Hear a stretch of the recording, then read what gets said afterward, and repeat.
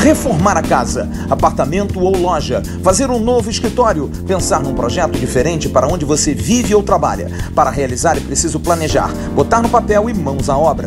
No Rio e na cidade do Porto, a SMA Arquitetura e Design e a Polímer são as suas parceiras para isso. Envie um e-mail para sma.arquitetos@gmail.com ou ligue 021 964330280 e faremos o melhor com o orçamento ideal para você.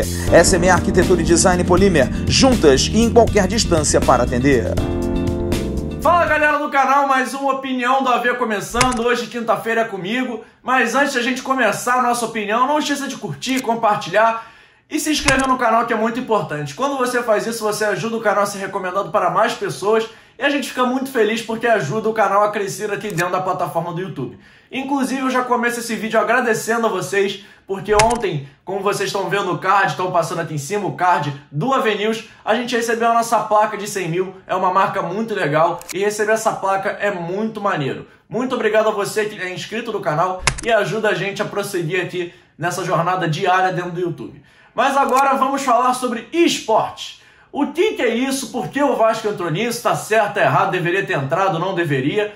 Então, esportes são esses esportes eletrônicos, os jogos de videogame em geral, que tem um nível de competitividade elevado. Você acha que o Vasco tá certo em ter entrado nisso? Acho. E acho que o Vasco tá mais certo ainda de ter entrado nisso durante a quarentena, que é muito importante. Numa semana que tava meio morto, o futebol não tava andando tanto, o Vasco aí meio sem notícias, o Vasco conseguiu trazer a atenção para si de novo ao anunciar que vai ter um time de Free Fire. Só por aí eu acho que já é bastante interessante. E além disso, esse mercado de esportes cresce ano após ano, até porque as pessoas estão jogando mais videogame, principalmente agora nesse momento que o mundo todo está parado. Por exemplo, o Free Fire que eu citei anteriormente, você joga pelo smartphone, e qualquer smartphone joga, desde o mais básico até o mais avançado, todos jogam de maneira igual. Então achei que o Vasco teve uma tacada de mestre ao entrar nesse esporte, nessa seara de esportes aí. Por exemplo, a gente vê que isso faz tanto sucesso que o torneio de sócios torcedores que eles tinham lançado já esgotaram as vagas em 12, 14 horas, se chegou a tudo isso. Acho que nem chegou a tudo isso, acho que foi mais cedo. Só aí a gente já tem uma métrica de como é importante o Vasco continuar fomentando esses torneios e continuar incentivando o sócio-torcedor a participar. Trouxe o sócio para dentro do clube, mesmo no momento que não tem futebol, não tem ida a São Januário, não tem tour, por exemplo, do estádio.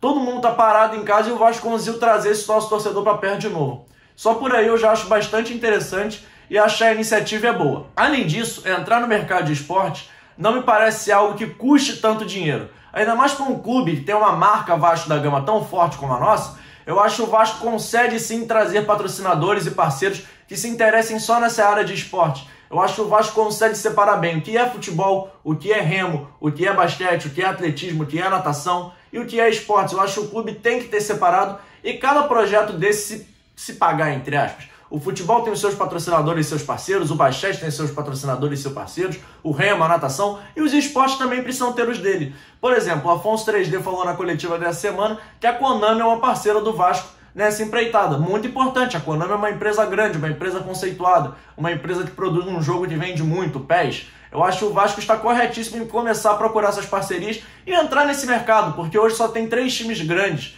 dentro desse mercado de futebol: Cruzeiro, Santos e Corinthians. Logo, o Vasco entrando é o 4º time e é um dos pioneiros, é um dos que teve a ideia inicial de entrar e participar. Isso é muito importante porque você consolida a sua marca. Só pra gente ter uma ideia, no mercado Free Fire no Brasil, o canal do YouTube deles tem mais de 5 milhões de inscritos. Já é uma base muito importante. Se você conseguir começar a pegar esses torcedores vascaínos que torcem para outras equipes, sim, existem equipes específicas dentro desse esporte, se você conseguir trazer esses torcedores para o Vasco, já é muito importante. Aí começa uma galera que nem eu, que não acompanhava o esporte, a acompanhar também, você vai crescendo e vai fomentando esse esporte, que para mim é o esporte do futuro. Agora que o mundo está todo parado, os esportes continuam normal, porque a pessoa pode jogar de casa, ela pode se reunir online apenas para jogar com os amigos, ela não precisa se encontrar, não precisa ter contato físico. Então é o esporte do futuro, querendo ou não. Ah, mas você está falando que o futebol vai morrer? Não, não tô. Acho que o futebol vai continuar e vai ser perpétuo.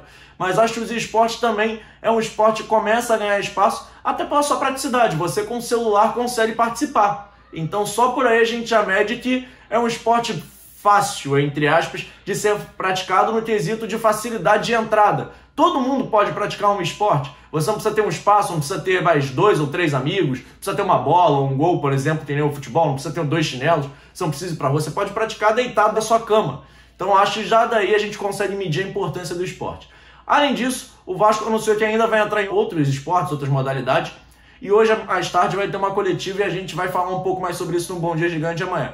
Mas eles já anteciparam também que vai entrar no mercado de pés, o que para mim também é muito importante. Já que o Vasco é um clube de futebol, jogar um jogo de futebol é muito importante, porque traz essa torcida que ainda não é familiarizada com os outros esportes, jogos de tiro, Battle Royale, essas coisas, passam a ser familiarizadas com o futebol, então pode ser uma porta de entrada nesse caso. Eu acho que o Vasco meteu um golaço essa semana, acho que o projeto não pode morrer, tem que ser um dos projetos prioridades do Vasco até o final do ano, até que a gente não sabe muito bem ainda como é que vai continuar o futebol, nem se vai continuar, e trazer o sócio torcedor para perto em algo que ele se interessa é muito importante e ajuda a manutenção do sócio no clube, coisa que rende dinheiro, uma coisa que o Vasco está precisando demais, como a gente vem falando nos últimos dias.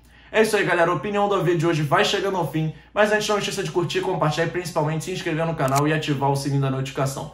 Também curta o canal AV Mais. Tem um card passando aqui em cima e tem um top 5 muito legal do Emerson Rocha lá no nosso canal, que subiu hoje. Muito maneiro. Você não pode deixar de curtir esse top 5. Também curta nossas redes sociais, o @Vascaínos no Facebook, no Instagram e no Twitter. E vai ter nos comentários agora aqui embaixo, fala se você concorda ou discorda da minha opinião. Fazendo um time de esportes, golaço ou bola furada? Comenta aqui embaixo, eu tô muito curioso para saber a sua opinião. É isso aí, galera. Um abraço gigante para vocês e tchau, tchau.